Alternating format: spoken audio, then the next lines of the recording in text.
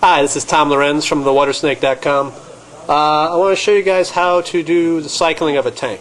It's often made out to be this really complex thing. The bottom line is you need bacteria that are going to help make really toxic fish waste into waste that's really not that toxic. A lot of expensive items out there for cycling tanks, chemicals you can buy, and if you have no access to any other fish tanks, or if you don't have several fish tanks like I do or some other crazy fish people do, that's fine. But there's a really easy, cheap, and actually very effective way to take care of this problem. And the trick is to take the bacteria from a tank that's doing fine and move it to the tank that you're just starting off with. So you can take this tank here, I'm doing a water change on it, I just moved some fish out of it.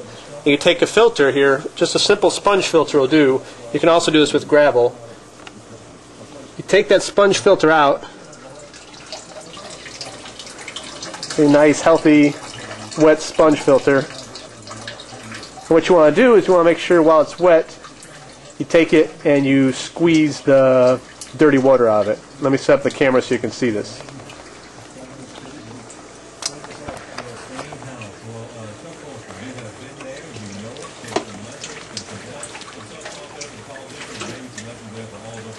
Got some fresh water. Very clear. Take the dirty sponge filter, just put it in there, squish it around, get that nice dirty juices out of there.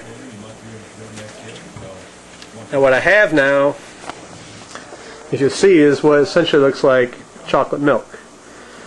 Alright, let's walk over to the new fish tank.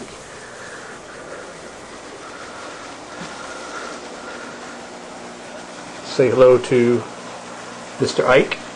How you doing, Ike? Alright. New fish tank here. This was a reef a couple days ago. Now I'm setting it up as an African cichlid tank. Now of course some of that rock has bacteria that doesn't work in freshwater. Some of that rock actually was moved from a freshwater tank and probably has a good bacteria with it.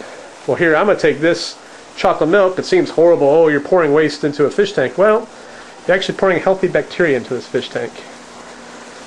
So this healthy bacteria mixes in here.